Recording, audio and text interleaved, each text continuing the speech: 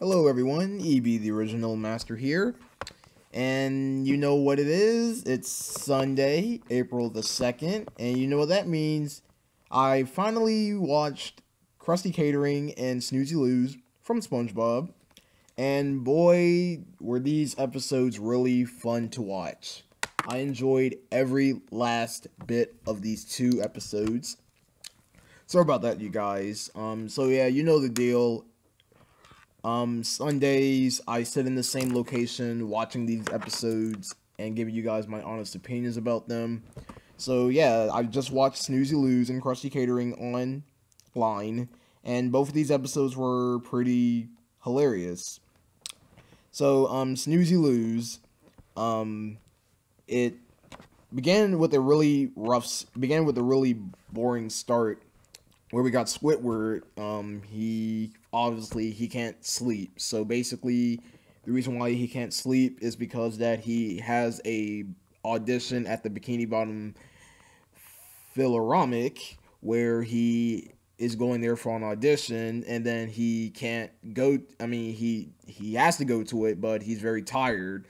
And according to the episode, he hasn't slept in 3 days. I mean, so what?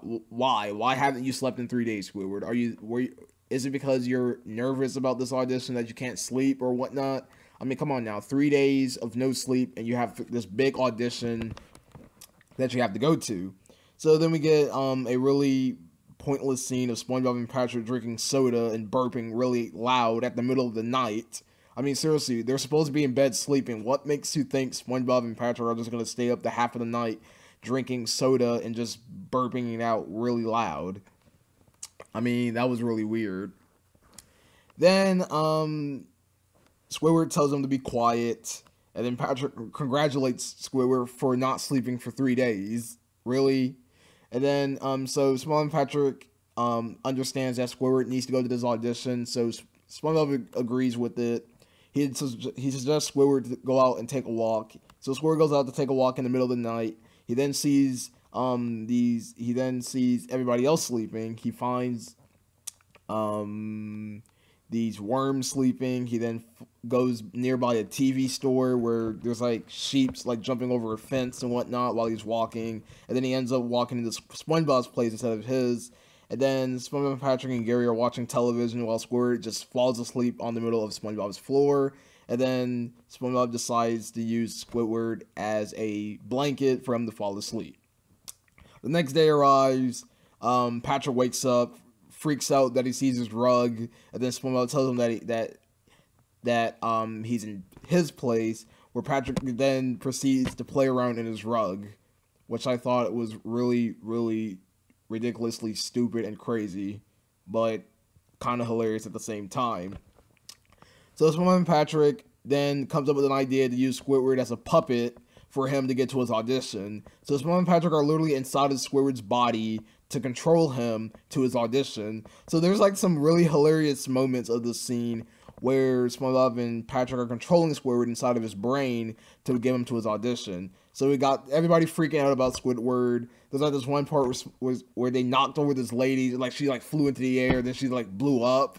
I mean, I don't know how that occurred. I mean, how can you automatically blow up when someone knocks you over? I mean, were they trying to add the humor, or were they just doing that for entertainment purposes? I think that was for entertainment purposes. Then they got stopped by a police officer where he said, "Hey, this is a no dancing zone, so you can't dance over here." So then we got all of these surrounding characters, and surprisingly, the hash-slinging slasher from the Graveyard Shift episode from the second season made a cameo. Yes, the guy who was the hash-slinging slasher was actually there in that episode as a cameo, which was pretty well occasionally. So they arrive on the bus, and then they made it to Squidward's audition. So I think the judge for the audition had so many bad performances. So that's when SpongeBob and Patrick arrived at the audition, where they decided to play on Squidward's clarinet. So since SpongeBob and Patrick are controlling Squidward, they made him play the clarinet very, very well. And then so they perform the song And then Squidward realizes SpongeBob and Patrick are inside his body. He tries to get him out. Squidward then vomits SpongeBob and Patrick out of his body, where he proceeded to play his clarinet by himself, which resulted very terribly. This scene was very funny. So Squidward's clarinet was so bad, like it then showed these real life locations where these birds flew away of how bad Squidward's clarinet playing was. It showed like these buildings crashing into each other. I was like, please don't tell me they're trying to do a 9/11 joke. If they actually did show the World Trade Center getting blown up, then that would have been really, really disrespectful. Then at the ending of the episode of Snooze, You Lose, they're on the bus. Squidward then finds a clone Squidward. Oh yeah, here's what I forgot to mention. So SpongeBob and Patrick decides to create another Squidward to roam around Bikini Bottom, and it turned out to be that Squidward, the Squidward that SpongeBob and Patrick created, turned out to be that he was the one who did the wonderful performance. So then we get the clone Squidward like playing on like no. So he then grabs one of the buildings and uses it as a clarinet. Everybody started clapping for him, ending Snooze, You Lose. Snooze, You Lose was a pretty funny episode. It started out really weak, then the humor increased dramatically. This episode was really funny. I actually enjoyed it. I actually give this episode a 9 out of 10. This episode was that funny. I'm actually impressed. So yeah, Snooze, You Lose gets a 9 out of 10. Now let's move on to his sister episode, Krusty Katering. Now Krusty Katering, Krusty Katering. The episode begins at, so basically this whole episode is SpongeBob, Mr. Krabs, Patrick, and Squidward doing a catering for a kid's birthday party. So there's a lot of kids. So it's a kid's birthday party. The kids are having fun, and then so Squidward comes out of a cart with the word Krusty Katering on it, with him delivering the kids their Krabby Patties. And then since the kids are very, very rude and they're crazy and whatnot, then things does not turn out to be as well. So then the kids start freaking out. Like there's like this one kid who's like stood there screaming at the top of his lungs, and that just had me dying. And then so yeah, then SpongeBob like transformed himself as a trampoline, I guess. So the kids were like jumping on the trampoline made from SpongeBob. And then there's like this one kid who's freaking out over a birthday cake. I want my birthday cake. That was the running gag of this entire episode, of that one kid looking up for Mr. Krabs, screaming that he wants a birthday cake. I mean, it kind of gotten stale at some occasions, but it actually kept this entertainment humor about this one kid freaking out over a birthday cake. So the kid's birthday party turns into a living hell, where the kids are causing SpongeBob, Patrick, and Squidward to freak out a little bit. So then Patrick decides himself as a clown. He then makes all these balloon animals, and then there's like this one particular customer who came to inspect the catering, where they provide high quality catering. So out of nowhere, we get this really weird buffed up lady. I mean, she had a really weird design. I mean, her stomach is like all the way up to here. She had a really odd looking design, and I don't know what were the writers thinking, or the character designers who designed the characters for this episode. I don't know why they made her this design, but it was highly weird. So then, excuse me. So then she comes telling SpongeBob, Mr. Krabs, and all the other characters that they're having like this catering where she expects high catering for her little restaurant. So she has a restaurant.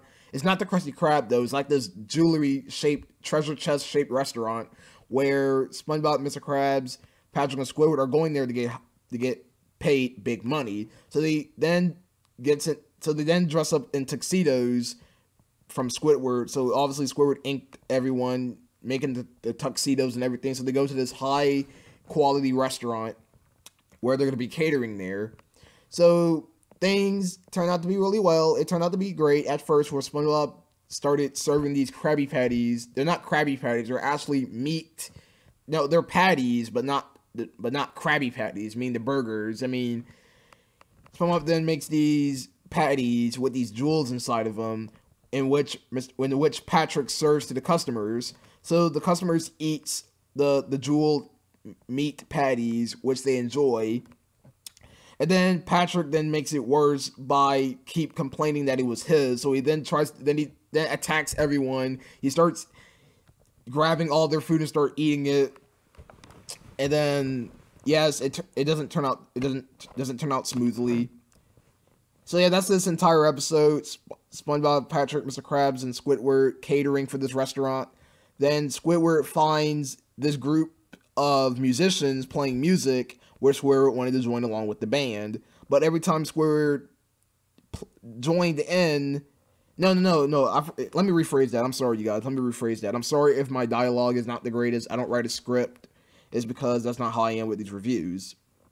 So what I meant to say was that Squidward saw this musical group where one of them was playing a clarinet, so he just grabbed that one group member and just throws him out, and then he grabs the clarinet that the musician was playing, and then he starts playing on his clarinet, which causes the musicians to walk away from Squidward, obviously, because he's playing very badly. Then, the ending for this episode, Mr. Krabs finds that annoying kid who keeps screaming for his birthday cake. In fact, there's like this one scene where Mr. Krabs kicked him out. Like there's like 4 different windows where the kid kept screaming that he wants his birthday cake. Mr. Krabs like closed the blinds and whatnot. So he tries to get this kid away, where the kid looks up to him as a father. So the kid finds this waterbed. He starts jumping on it. Mr. Krabs tells him to get off of the waterbed. The waterbed explodes. Water flows everywhere. SpongeBob's cleaning, everybody freaks out, and that's basically the ending of this episode.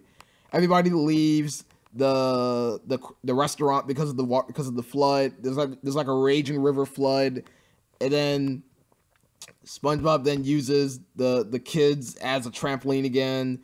Then we got that one kid flying with the balloons at the very ending of the episode, and then we get this very nice sunset at the end, and that was Krusty Catering. Krusty Catering, this episode was actually funny. Really funny that the fact that this was, oh yeah, God. Yeah, really funny episode. Again, I'm very, very sorry if the dialogue was weird. I highly very sorry. It's because that I did not provide the information that I wanted to provide, but I ended up correcting myself throughout the review. So again, if you guys think this review was kind of off topic and weird, I highly apologize for that. I promise I'll make my next review a lot better. So anyways, Krusty Catering gets a 9 out of 10, the same rating as Snooze Lose. So yeah, I hope you guys enjoyed my review for Snooze Lose and Krusty Catering from SpongeBob. I'll provide the link of the episode in the description below. Again, I did not see this episode on Kiss Cartoons. For some unknown reason, that website isn't working on my computer, so I had to use a different website. But it doesn't matter. The episode is still online. It's actually on Nickelodeon.com. You know, I'll just put the Nickelodeon link in the description because it's the same episode. It's the same episode. Doesn't matter what website you're using. It's the same style episode, same episodes, but on a different website. So yeah, both Snoozy Lose and Krusty Catering gets a 9 out of 10 in my book. Really funny episodes. Oh yeah, I want to mention one more thing in Krusty Catering. So this one scene in the episode where this one kid was... Oh yeah, it was actually the kid who was demanding for the birthday cake. So there was like a plankton piñata. There's a piñata shaped like plankton where he was trying to hit. But then he ended up hitting Mr. Krabs, which he cracked open and money came out. That was a very funny moment. And that's all I wanted to mention. Again, sorry for the weird dialogue for this review. I apologize for that. I'll make my next review a lot high quality. Thanks for watching, you guys. Peace out.